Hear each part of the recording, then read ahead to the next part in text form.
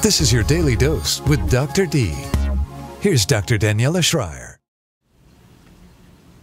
Hi there and welcome back. I'm Dr. Daniela and you're here to get your daily dose. In the aftermath of the Connecticut shooting, today I would like to talk to you about grieving. The loss of a loved one is always very difficult, potentially the most difficult challenge that you ever have to face in your life.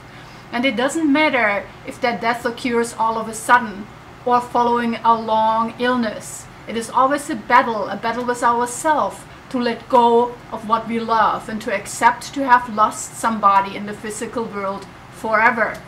So for all of you out there grieving today, but in particular for my friends Ed, Janice and Donna who lost a loved one very recently, remember that grieving is a process. It's not done within 3 months. It comes in stages. There might be anger.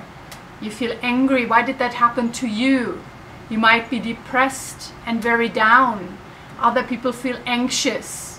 And then people are in disbelief. They can just not fathom. How could I ever imagine a life without you?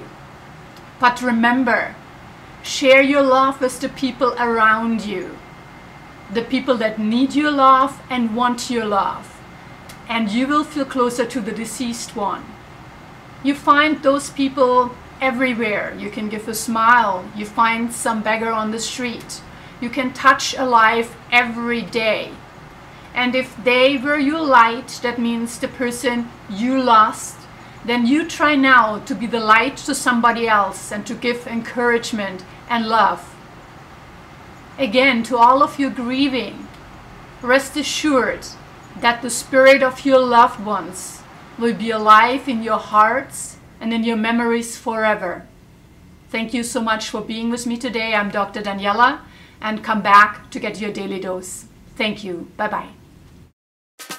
This has been your Daily Dose with Dr. D. For more, go to drdaniela.com. That's drdaniela.com.